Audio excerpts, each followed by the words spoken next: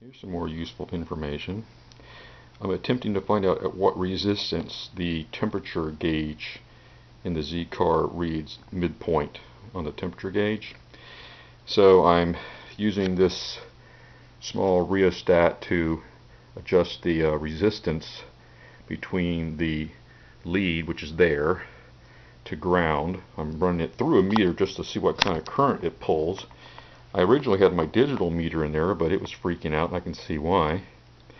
I don't know if this is something with the way the strip works in the gauge, or why it would be oscillating like that. Maybe there's some kind of a so I guess maybe something to do with the way the gauge is built.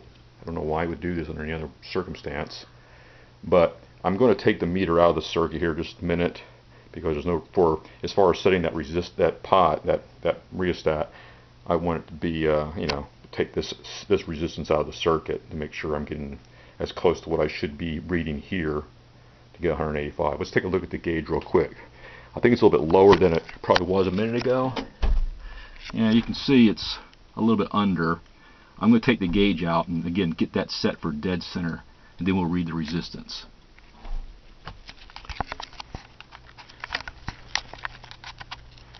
So hang with me, it's easier just to do this like this rather than trying to stop and edit these things. So I'm going to take this, I'm going to put this pot right in series, make sure it doesn't short out, everything looks good. Let's go see if that brings that meter back up to center. Okay, so I'm waiting for that to come up now. When I disconnected it, came out. So I don't know, this might take a little bit, so I'll stop this video, set this, and then continue. Alright, switch to a different pot. That's a 60 ohm rheostat or pot. I don't know which one that is. It might have 3 terminals. Anyway, I went to 60 ohms because it gave me a little bit better resolution on the adjustment, plus this little plastic knob made it easier. I tweaked it, I read it, that's right at 40, that's right, set right at 40 ohms. I read that with a digital meter because it's a little more accurate than trying to read off the analog sometimes. Sometimes I like the digitals for reading exact low values.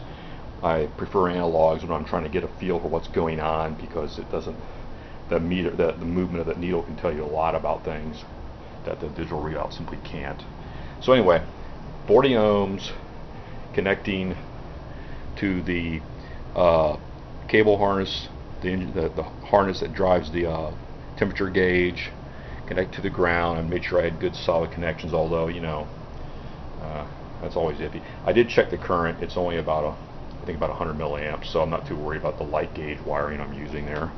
I can't imagine me pulling a lot of current. And as you can see, the temperature gauge is right dead center. So 40 ohms is where you want to be at 185 F on the temperature sending unit. So the next part of the process will be the hard part, which will be I'm going to want to remove that temperature sending unit, which is a pain. I'll probably have to remove that top hose at the very least so I get better access to it. We'll put that into a pan of water. I'll get an accurate thermometer on it. We'll heat it up to 185 degrees, and we'll see if it's 40 ohms. If it is, then everything's working right as far as the sending unit is. If it's not, then that has to be looked into, and I don't know if it's going to be, I presume the sending unit is where the issue is going to be. I can't imagine the gauge or the wiring harness being an issue, but I guess it's possible. Anyway, more later.